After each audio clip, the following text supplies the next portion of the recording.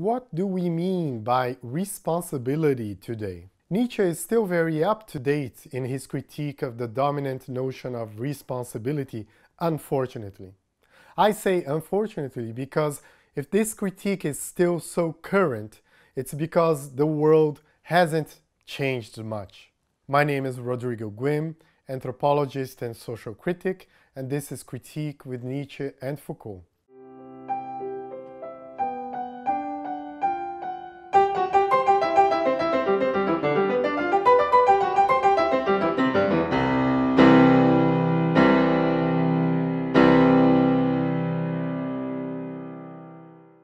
For Nietzsche, guilt exists only when we are convinced of it.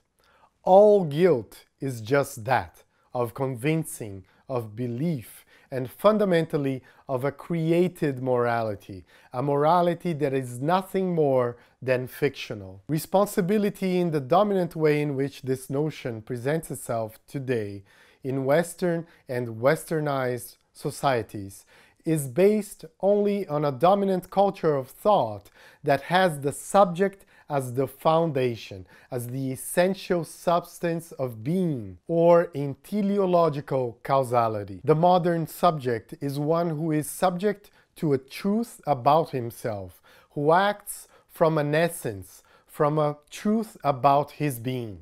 At the origin of all the actions of the modern Western civilized subject is his truth. If he is a subject with a being capable of the good, or a subject of goodness, a good citizen, as they say today in Brazil, then he acts and promotes only the good, supposedly.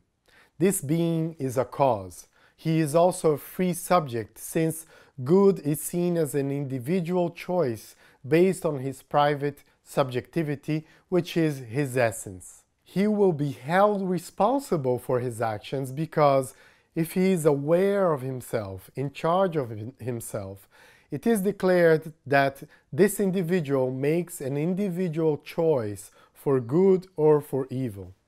This individual, who is also a subject of liberal or neoliberal political culture, must obey his being as a way to escape oppression and as a way of not causing oppression. The liberal political culture is a depoliticized culture because for it, the actions in the world come only from private individuals and not from social, cultural, and historical legacies.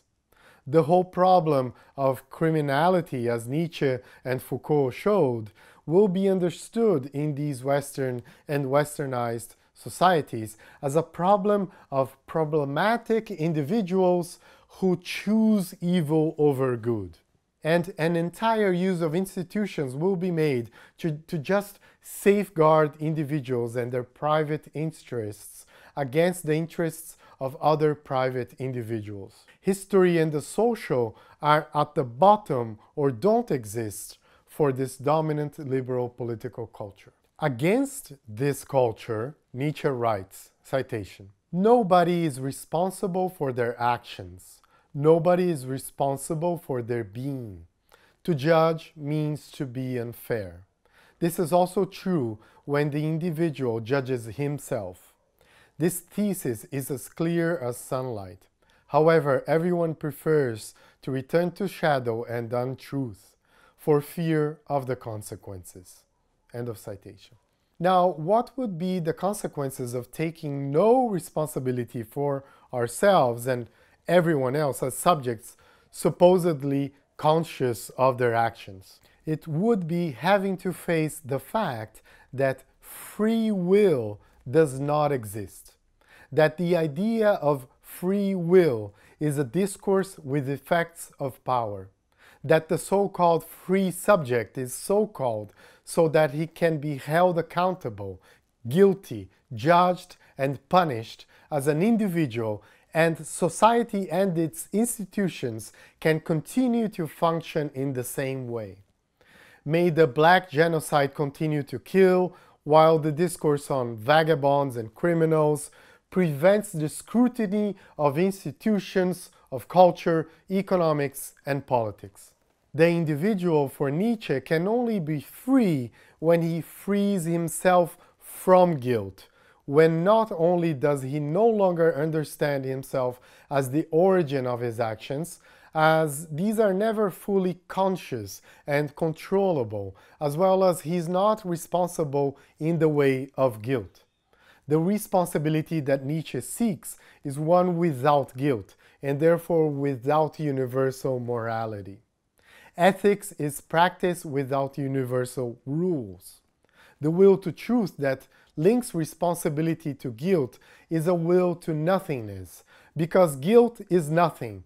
It's just a human, all too human creation, a creation of times when you don't have the courage to be what you are. Guilt is unnatural. Nature has no opinion on us.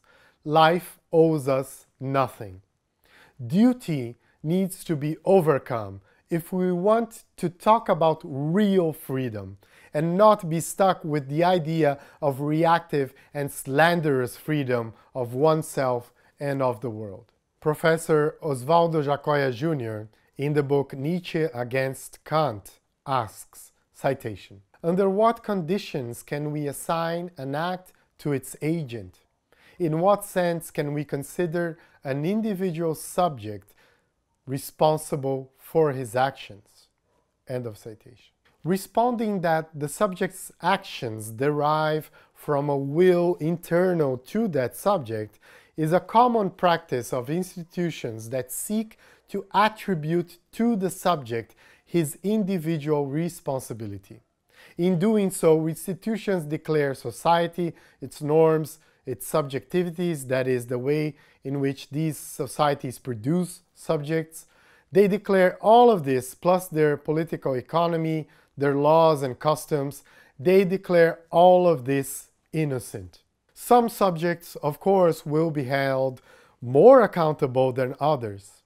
In Brazil, the poorer, the more black, etc., the more responsible for their actions the subjects will be considered, because they were already attributed an evil being before acting, whatever their practical action. All subalternized subjects are left to be condemned in advance as subjects who have a will to evil within.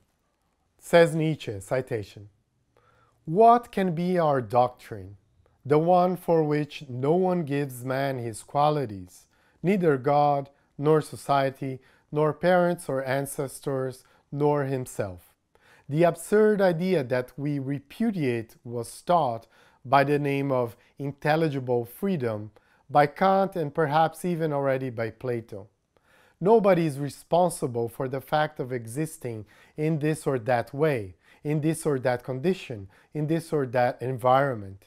We cannot exclude the fatal character of one's being from the fatal character of everything that has been and everything that will be. The fact is not the consequence of a particular intention, a will, an end. It is not an attempt to reach a human ideal, an ideal of happiness, an ideal of morality. It is absurd to want to push your essential being to any distant purpose. We were the ones who invented the notion of end. In reality, there is no end. We are necessary. We are a fragment of fatality. We are part of a whole. We exist in that whole. There is nothing that can judge, evaluate, compare, condemn the whole. But outside the whole, there is nothing. Let no one be taken any more responsible. That the way of existing can no longer lead to a prime cause, that the world, neither as a sensorium nor as a spirit, be one more unit. This and only this is the great liberation. That is why, and only for this reason, that the innocence of becoming has been restored. End of citation. The desire to tie everything to the responsibility of a subject, or even of several subjects, based on their interiorities, is only a legacy of the dominance of Christian morality and metaphysical philosophy as dominant cultures still today in our Western and westernized societies. Restoring the innocence of becoming does not mean failing to take responsibility for yourself or failing to hold others responsible for their actions. That's to say, quite the contrary, to make accountability in a much greater way, much more linked to what actually generates actions in the world. That's the way we should go. Every individual and every form of accountability of individuals is already charged with multiple and contradictory responsibilities. The web of responsibility encompasses the whole. This does not mean that we fail to act.